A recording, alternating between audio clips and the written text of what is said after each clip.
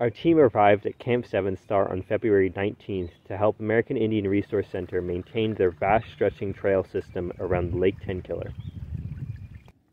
American Indian Resources Center's mission is to provide Native American communities with culturally appropriate resources. They help uplift students through their Accessing Choices in Education program. Hello, my name is Georgia Dick. I work for the American Indian Resource Center, and we're a nonprofit. So it's important that we look at all the resources available. I had suggested, let's see if we can get an NCCC team here. The Fire 2 team is here now for 6 weeks. What the NCCC team has done this year is they have cleaned old boat docks, tires, trash, pieces of wood, everything. A 30-yard dumpster was filled, plus 3 trailer fulls that have gone to the city dump. One of our greater accomplishments was the clearing of over 34,000 pounds of trash and debris from the Camp 7 Stars property that was washed up after major flooding.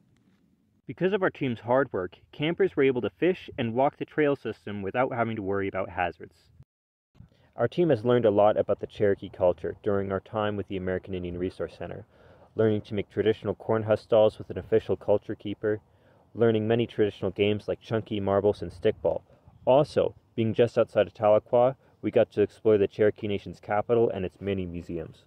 We just had spring break camp, of which the NCCC team helped all the activities, whether it be the icebreakers, trust building, games, cleanup, meals. It's been almost a 24/7 for 3 days. My name is Ryder Weevil. I work with the American Indian Resource Center. I'm the activity specialist. We've been working with NCCC for a couple weeks now, and they just helped with one of our camps this past weekend, and they did amazing. They really made an impact in the community and in the kids' lives. So yeah, this group rocks. I know all that.